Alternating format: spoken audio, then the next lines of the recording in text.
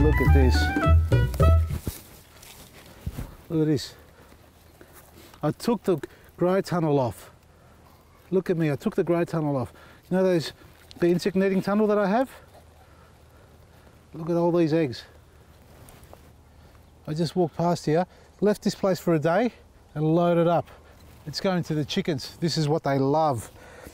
Now, I was off to do something else, and as I walked past here, I spotted more damage on these leaves than I anticipated. Look, the cauliflower heads are coming up, just there.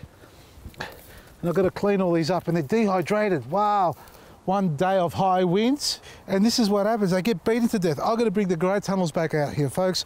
I took them out because I just thought I'd be okay, but nah. They've been off for about 3 or 4 days, and silly me thinking it's okay, the caterpillars are back out. No sooner do I take it off, they attack. And this weather's just knocked this all about. So, grey tunnel back on, and a good water. The truth is, folks, you know, in commercial farming,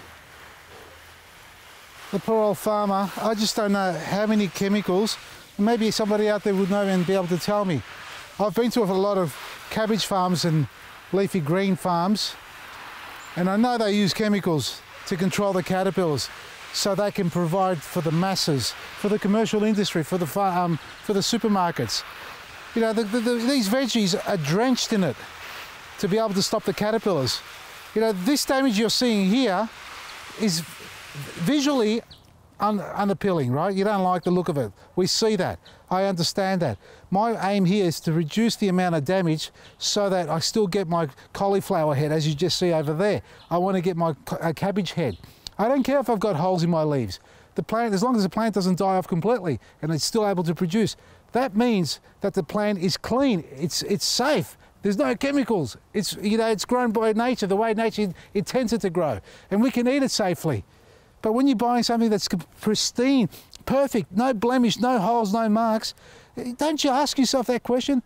How on earth does it get to that stage? How can somebody produce something in a mass level, on a mass level, and not have one single hole? What do they use? What do they apply on their plants to stop the poor little caterpillar eating the little leaf? If the caterpillar won't eat that leaf, the veggie you buy from the supermarket, well then why the hell are we eating it? We're meant to be the smarter of the two. Ask yourself that question next time you buy something.